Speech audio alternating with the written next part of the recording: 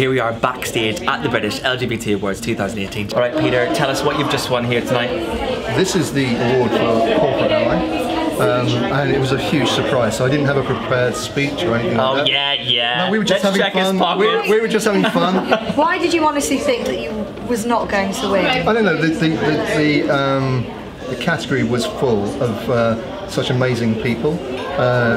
All in senior roles, you know, all doing some great stuff. So, you know, you look at your name down the list, and it's just, you don't expect to win. You don't expect to win. That's so humble to say that, to kind of acknowledge everyone else's work as well. Yeah, absolutely.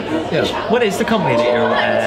It's Arcadis, and we're a design engineering consultancy in construction industry. The construction industry is not the most progressive in the industry, so we're trying to do our thing to make it more progressive.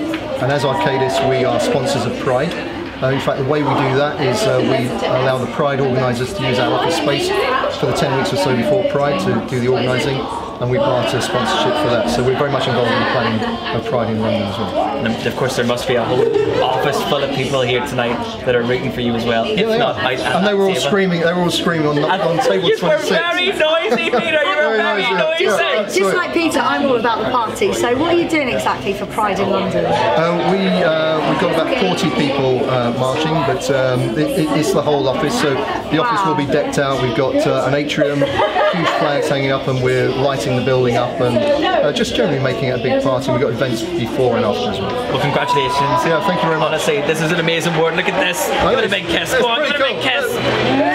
Well done, Peter. Okay, thank you. Yeah, lovely to talk to you. Okay, we've caught up backstage with all the winners. Please get on to all of our social media, British LGBT Awards.